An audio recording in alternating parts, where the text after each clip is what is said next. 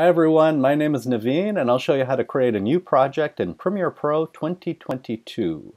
So here inside of Premiere Pro, you can click on the New Project button if you're able to see it. Otherwise, you can go up to File, New Project, and that'll bring up the New Project dialog box, which by the way has changed a little bit in Premiere Pro 2022. Now the first thing to do is to create or to set a project name and a project location. So I'm going to name my project here. So, of course you want to give it a descriptive name. And then inside of project location, I'm going to click inside of this box here with the location. And I recommend not using the default location. Choose something that you're going to remember later on. So I'm going to click on Choose Location. And then I'm going to browse. You can put it on your desktop in your Documents folder. I have actually created a folder on my desktop, so I'm going to go there. And this is where I want to save my project file.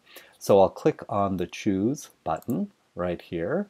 And it's very important to remember where you saved your project, because this is where all of your work and all of your changes are going to be saved.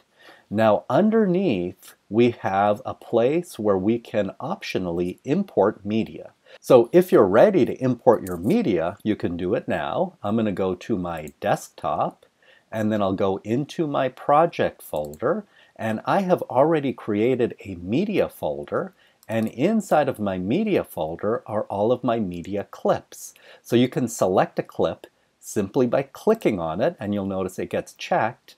And you can select multiple clips simply by clicking on them.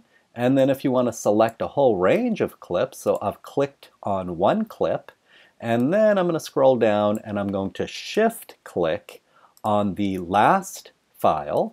And now you can see everything has been selected. You can see a little preview of the clips down at the bottom of the screen.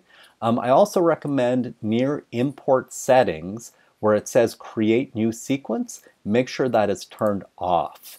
So if it's blue, click on it so that it becomes gray.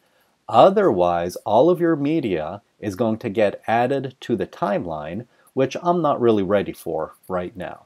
So now I can click on the Create button, and then all of my media files will get imported into Premiere Pro. And I'll be able to see them right down here inside the project panel, and you can start your editing process. Now I'm going to show you a slightly different way of doing this. So I'm going to close the project. And this is actually my preferred way of creating a new project in Premiere Pro. So you can go back to File, New Project. And then I'm still going to choose a project name and a project location.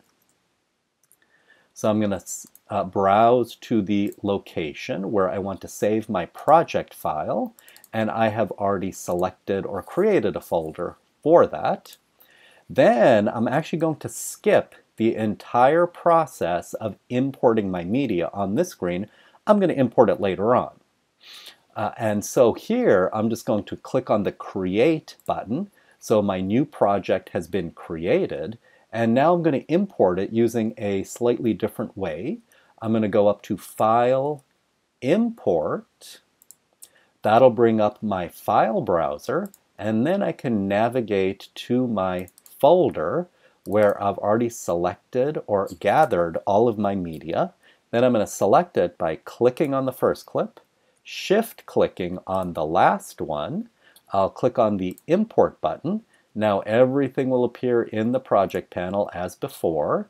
I can double click on a clip to preview it. So for example, if I double click on something, it'll open up in the source monitor, and I can preview it by clicking on the play button.